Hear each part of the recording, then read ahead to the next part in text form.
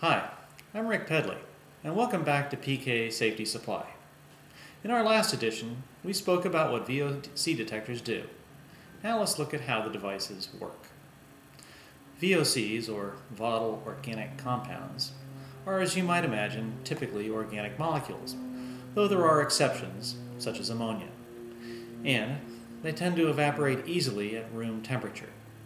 This includes a wide variety of solvents, fuels, and many other toxic substances, such as benzene, mentioned in our previous edition.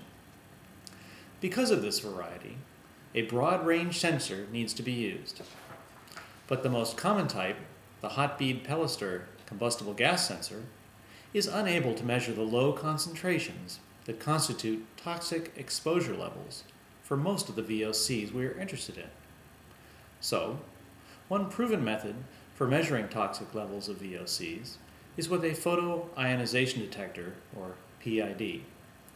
This device provides the sensitivity we need to produce meaningful results. However, like other broad-range detectors, it provides an aggregate reading of the total VOCs in a given air sample. That is, the detector won't tell you if there is a particular contaminant in the air sample, but it will allow you to accurately judge the total VOC concentration. So how does it do this? A photo-ionization detector uses high-energy ultraviolet light from a lamp contained in the detector as the source of energy to knock an electron from the VOC molecules as they pass by in the sample airstream. These electrically charged fragments, called ions, are collected on charged plates. This produces a flow of electrical current in proportion to the concentration of the VOCs in the sample. The molecules later recombine once they pass out of the lamp housing, so no burning or destruction takes place. The amount of energy needed to remove an electron from the VOC molecule is called the ionization potential, or IP, for that substance, and is measured in electron volts.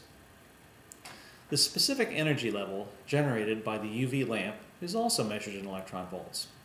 And as a general rule of thumb, so long as the lamp energy is greater than the ionization potential, the molecule can be detected by the PID.